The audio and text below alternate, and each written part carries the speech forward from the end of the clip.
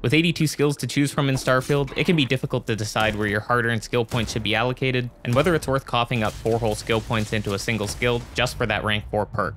Thankfully for you, I've tested every rank of every skill to give you a complete breakdown of what's hot and what's not. I think you'll be quite surprised by some of the hidden powers built into certain skills, and that some don't function exactly as you'd expect them to, both in good and bad ways. Today we'll be covering everything in the physical tree, so for you bare-knuckle brawlers, sneaky snakes, and beefy boys, this tree has some great stuff to offer. While my rankings are of course subjective to a degree, I've done my best to look at each skill objectively and have considered its overall usefulness along with niche use cases in those rankings. If you have different thoughts on any of the rankings, I'd love to hear your reasons for why you'd rate them differently in the comments. Let's dive in. Alright, we've got 16 skills to cover today, and first on our list is boxing. This is a skill that most people will probably not be speccing into unless they're specifically looking to run an unarmed melee build, and I doubt that's very many of you. Each rank provides 25% damage to your unarmed attacks, and most of the time against enemies with little to no armor, your base damage starts at 8, so going up to rank 4, this would scale up to about 16 damage per hit. With ranks 1 and 2, you also expend less O2 when using power attacks, while rank 3 also makes you consume less O2 while running in combat. At rank 4, you unlock the ability to knock down opponents with unarmed attacks, and you can imagine this is pretty essential for anybody who's running an unarmed build, considering how often you're putting yourself directly in the line of fire to deal damage. Another nice benefit for anybody running a generic melee build is that those first 2 ranks of boxing also reduce the cost of power attacks on any melee weapon, not just your unarmed attacks. That being said, if we're thinking about this skill's utility in a general sense for gameplay, I'd still put this in the F tier, just because most people aren't utilizing melee builds and almost nobody is ever utilizing unarmed attacks. However, for melee builds, specifically unarmed builds, this is pretty much a must-have because your build is almost completely inviable without it. Next up is fitness, which is overall a pretty decent skill. You get increased O2 with every rank that you purchase, and then on the final rank, you have a decreased cost to your power attacks, as well as a dramatically decreased depletion rate of your O2 while sprinting. I've got a side-by-side playing right now of rank 0 versus rank 4, and you get double the sprint time on rank 4, which is absolutely insane. The power attack cost difference is also super noticeable and is about 2 times as efficient. So imagine comboing that with boxing and you can just power attack non-stop. Overall, I'd say this is a pretty decent skill. You can never go wrong with having more O2, and the rank 4 perk is actually pretty powerful, especially again for melee builds. I'd say the first 3 ranks are B tier, with the rank 4 perk being A tier. Stealth, the favorite of many. It goes without saying that this is one of the best skills in the game, as it opens up a whole new playstyle for you to sneak around your enemies and take them out from the shadows without raising any alarms. What's less known, however, is just how much does each rank of stealth really impact things. I have some examples here that perfectly showcase exactly how good it is to have rank 4 stealth. In our first test, we try to open a door while a nearby enemy is in line of sight, and of course they're quickly alerted. The ability to open doors undetected is a giant perk you get from rank 4 stealth that's seriously OP for stealth fans. Let's see how this same scenario plays out at each rank of stealth now. Alright, so this is rank 1 stealth. We're going to wait for that same enemy to walk away out of our line of sight, but there's another guy just down that staircase who is easily able to detect us while we slowly walk through these halls. Neutralizing suspect. Alright, rank 2, we're going to try the same thing again, and let's see if they're able to catch our scent this time. So we're able to make it further than last time, but they're still able to detect us regardless. Moving on to rank 3, we are now 75% more difficult to detect. And you'll see we're still just teetering the line of hidden to caution, and this time they are not able to detect us, which is great. And of course, rank 4, this is the game changer. We can open that door, they're none the wiser, we can walk right by that guy who's only a couple feet away from us, and we are just inches away from being in this guy's line of sight, and we're still hidden, so definitely a big improvement from having rank 1 to rank 4. Additional benefits to ranking up stealth include more damage with suppressed weapons, and then of course, getting rank 1 is what unlocks the stealth meter to begin with, allowing you to perform sneak attacks which do enhanced damage. Easily one of the best skills in the game. At a minimum, I think everybody should be getting this to rank 1, and rank 4 is where you truly unlock the potential of the skill, becoming nearly undetectable in many scenarios, and then obviously being able to open those doors. So S tier all around. Weightlifting is another amazing skill that is absolutely essential for anybody who's a loot vacuum like me. Early ranks are nothing too special, with rank 1 only providing 10 kilos. 15 more for rank 2, and then 25 more for rank 3. But going up to rank 4, you get 100 extra kilos, which is more than 60% extra carrying capacity compared to baseline. Having this at rank 4 reduces so much headache, and I honestly can't imagine playing without it maxed anymore. It gives you the ability to run heavier suits and weapons without having to compromise on your ability to actually carry the things you want to pick up in your travels. On top of the obvious quality of life improvements that this provides, one of the additional rank 4 perks is that you're actually 50% less likely to be staggered when attacked. If you're somebody who gets up close and personal during combat, you've definitely felt the effects of being staggered. It's pretty annoying. So having this at rank 4 actually is a game changer. Because the earlier ranks of fitness don't provide too much of an increase to carrying capacity, I'd say that overall I would rank this skill in A, but the dual benefits of the rank 4 perk giving you 100 extra kilos and the reduced stagger chance definitely makes it an S tier. Wellness is next on our list, and there's really not much to say here. All it is a pure boost to your max HP and nothing more. There's nothing special for rank 4.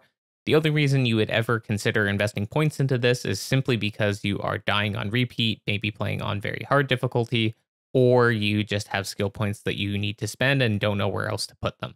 It's not a completely useless skill, but it's extremely boring and is only useful if you're really struggling to survive. I'll put it in D tier. Energy Weapon Dissipation is another pretty boring skill. The first 3 ranks simply reduce the amount of energy damage you take, but the rank 4 perk that you get is actually kind of interesting, and it's pretty funny to see in action sometimes. When you're below 50% HP, you have a 25% chance to actually reflect back any energy damage that you take. This is actually remarkably effective against targets with low HP pools, as they typically can kill themselves within 3 to 4 reflected shots. The caveat being, of course, that you need to keep yourself perpetually below 50% HP. Interestingly enough, it also seems that some enemies that would appear to be doing energy damage are in fact not, and you will not be able to reflect damage back at them, such as these laser turrets. Overall, though, this skill still kind of sucks, especially from ranks 1 to 3, but the rank 4 perk is kind of funny, so I'd say the rank 4 perk itself is a C tier, but the skill overall is still D tier. You're probably starting to see a theme here with some of the more defensive type skills, and most of them are just very lackluster. Environmental Conditioning here is no different. You get 10 resistance for every skill point you invest, and at its final rank, you have a reduced chance to gain afflictions from environmental damage sources. This is a giant skill point investment to reach the only legitimately worthwhile bonus of having affliction reduction chance. If you've been playing the game for any extended period of time, you know how little of an impact these status effects have on your character, and most of the time you're able to mitigate it reasonably with the right equipment, unless you're on a planet with very extreme environments, or you get yourself into trouble by stuffing your face into a vent and racking up some corrosive damage. You can also maintain a steady supply of meds either by crafting or purchasing from vendors, so this is a pretty bad investment of skill points. This is an F tier across the board, I'd say. So gymnastics looked like a cool skill on paper until you realize how god-awful the combat slide is in this game. Your character moves about 2 feet, then stops sprinting, requiring you to input a fresh command to run, which you'll more than likely not time optimally. The only place this is actually useful is for a slick transition into stealth, I guess. You'll also get reduced fall damage, which is nice and all, but anybody with a jetpack should be avoiding fall damage 99% of the time, with the 1% being purely accidental damage. Further ranks do provide unique benefits, which is nice, as most trees don't do that, but there's still nothing remarkable. You can move faster in 0G, but that's actually quite rare, as no planets will be 0G, and only the odd space encounter will be 0G. Rank 3 makes you more stable in 0 gravity, which we've discussed is already quite rare, making this borderline useless, but you do get some O2 from mantling. And it's actually a pretty substantial amount, so it's not useless. The final rank is actually very interesting, and depending on how you look at it, you could call it a net positive or a net negative. You temporarily run faster after combat sliding and mantling. This does just about make up for the loss of mobility when you combat slide, assuming you time things perfectly to run right after. But you also get increased jump height. And when we say increased jump height, it literally doubles your base jump height, making it remarkably high. This is kind of useful for more vertically challenging content, but typically a balanced boost pack will cover that base. Having this extra jump height on low G planets can actually be more of a curse than a blessing though. You'll end up bonking your head on the top of ceilings often when you're indoors, and when you have to jump over even the tiniest obstacle when outdoors in low G planets, it'll take forever for you to hit back onto the ground again, and if you weren't running, you lose a ton of momentum and time. So yeah, it's kind of a weird skill to rank. The combat slide is very lackluster, and the 0G perks are very rarely used and are not that remarkable anyways. And then the final perk is, again, a bit of a double-edged sword. So I feel like this is also a D tier skill across the board. And depending on how you look at that fourth perk, you could also consider it a C tier if you value that jump height. If you enjoy videos like this where I dive deep, do the research, and present the findings, then consider subscribing and dropping a like. I think anybody who's played Starfield for an extended period of time should know that eating food is a terrible means for actually restoring HP. However, lots of food items are great for providing temporary buffs. At a glance, nutrition doesn't seem like a skill that would be worth investing multiple skill points in until you realize that the effectiveness that it talks about also applies to those temporary buffs that are on food and drink items. While I'd say it's a tough sell for the average player to justify 4 whole skill points invested into nutrition, if you're somebody who wants to go all the way and max out all 82 skills to rank 4, this is actually one of the best skills in the game to start maxing first, assuming that throughout your playthrough, you're constantly consuming items that boost your XP gained. Any of the Tranquility Teas, Shepherd's Pie, or Grandma's Meatloaf all provide XP boosts that go up a full percentage point when you have nutrition at rank 4. Assuming you have the means to continuously supply yourself with these XP boosting items, this will translate to 3% additional XP, which scales down to 2.5% assuming you're running all other XP buffs, and would earn you 100,000 extra XP on your way to maxing all stats, which takes about 4 million XP to do. I get that this is a very niche use case and requires you to have the items to make it viable, but if you're somebody who's doing outpost power farming to reach max level as fast as possible, most of your XP gains are condensed into very short bursts, where doing this would actually be very fruitful.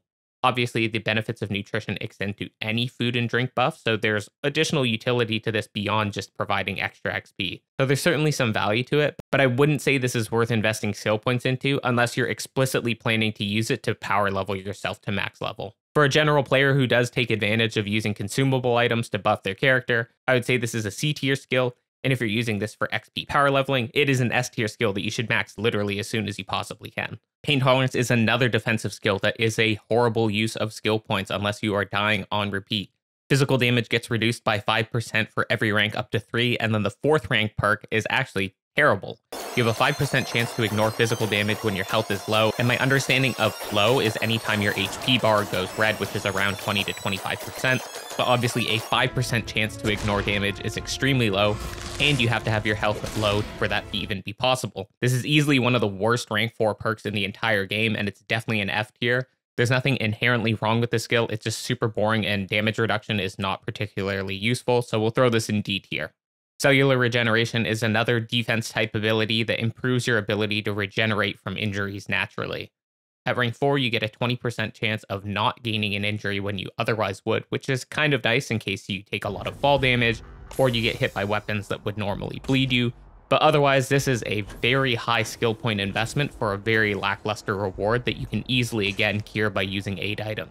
Because it's so easy to constantly maintain aid items to cure injuries, this is definitely an F tier skill as well, and I would never waste skill points on it until very, very late into the game when I have nothing better to use it on. Decontamination is the exact same thing, but for infection, so I'm not going to waste any time here. This is another F tier skill, and I really don't recommend using skill points here unless you have nothing better to spend them on. Alright, finally, we're back to skills that have some actual utility and some interesting features. Martial Arts is a skill that provides different benefits for every rank, which is a nice change from some of the more bland skills we've been looking at. At rank 1, you have increased crit chance with melee or unarmed attacks. At rank 2, you have a 15% chance to disarm opponents with melee or unarmed power attacks specifically. You can't just be attacking them normally. And honestly, it's more of a nice to have than anything. It really does not happen very frequently.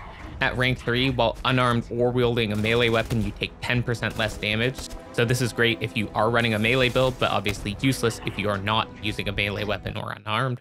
And rank 4 is actually pretty neat. You reflect 50% damage when blocking a melee or unarmed attack, and this works especially well against most alien type creatures that almost always deal melee damage. Normally when fighting high-level Terramorphs, you do peanut damage with melee or unarmed attacks, but if you instead opt to soak up the damage from their attack and reflect it back to them, you end up doing way more damage to them than if you're just bashing them on repeat.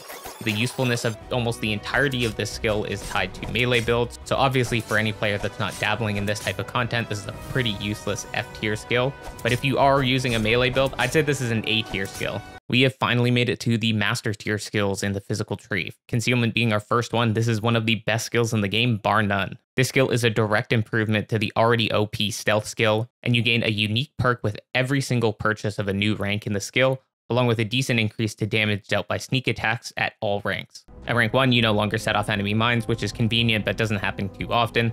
At rank 2, running while sneaking doesn't affect stealth, so in case you didn't realize, what you typically think of as your normal walk is actually you running, and when you accidentally hit that button that makes your character move extremely slow, that is when you're actually walking. At rank 3, you gain the chameleon ability, where while you're completely still and in sneak, you are fully invisible, which is excellent for avoiding detection from passing patrols. Rank 4 is great for if you've been caught by enemies and want them to lose your scent. As long as you're far enough away and engage stealth, those enemies will lose you, allowing you to resume your stealthy actions undetected. This is a great skill for just about any player, even if you don't necessarily use stealth as your primary means of dealing damage. It never hurts being able to deal 4 times more damage with a stealth attack when you open up a fight. Ranks 2 and 3 just make any sort of stealth-related tasks more simple, and rank 4 is great for just de-aggroing enemies, allowing you to fast travel again. This is definitely an S-tier skill all around, and I think most players, regardless of build, will get some decent benefit out of this skill. Our second last skill is Neurostrikes, and this skill was super hyped up during the Starfield Direct and seemed like a skill that would unlock the ability to run viable unarmed builds in the game. Unfortunately, this skill is a little lackluster for what I would expect from a master tier skill. You'll notice that none of the ranks from this skill actually deal additional damage.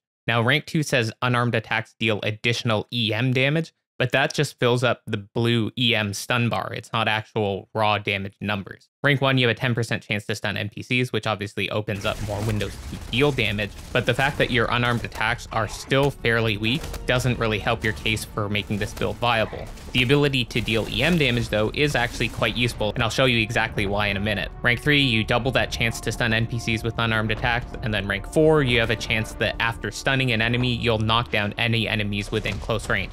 I've tried this out with a bunch of enemies piled up close together, and it feels very hit and miss, and if anything, it just knocks people down for a couple seconds. And it's very, very rare to have a situation where you have enough enemies in close proximity to each other to make this rank 4 perk even useful at all. So here's the interesting thing about Neurostrikes, and more importantly EM damage, and how you can properly utilize it to make it semi-viable to do an unarmed build. So if you've ever used any weapons that deal EM damage, when you max out that blue stun bar, most enemies are stunned for an exceptionally long period of time. We're talking minutes at a time, where they're fully incapacitated and they can't respond to you. You can utilize this to your advantage when running something like Neurostrikes, where you punch people until their EM bar fills up, leave them for later, and clean sweep a full area, knocking everybody out progressively as you go, and then go to clean up and kill each person one at a time. What you can do on top of this is anytime an enemy is stunned, you can actually crouch behind them and initiate stealth attacks on them.